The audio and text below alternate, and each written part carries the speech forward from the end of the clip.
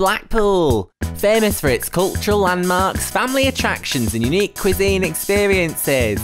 But what makes a town special is the people that live there, and we went to meet a few of them. I've been running a bed and breakfast in Blackpool for 15 years now, get a lot of group bookings. I've had a lot of stag parties come through my door. Blackpool is home to some of the world's most extraordinary mathematicians and code breakers, which is why we go to bingo for some numerical downtime.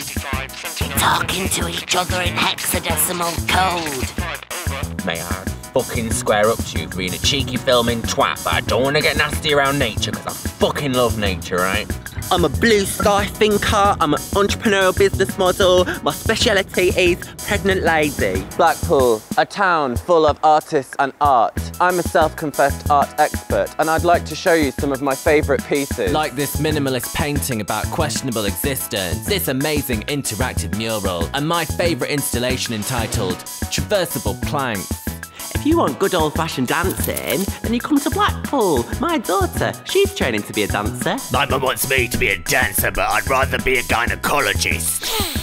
Blackpool is famous for its iconic animals, both the beach seagull and the beach donkey. But what many people do not realise is that all animals in Blackpool are played by live actors and later replaced with state-of-the-art 3D animation. I'm actually 36. I'll let you into a secret. I'm not actually pregnant. Businesswoman, innit? Fish and chips.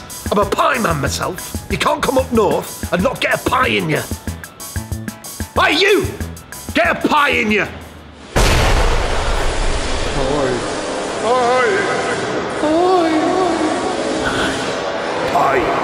Pie.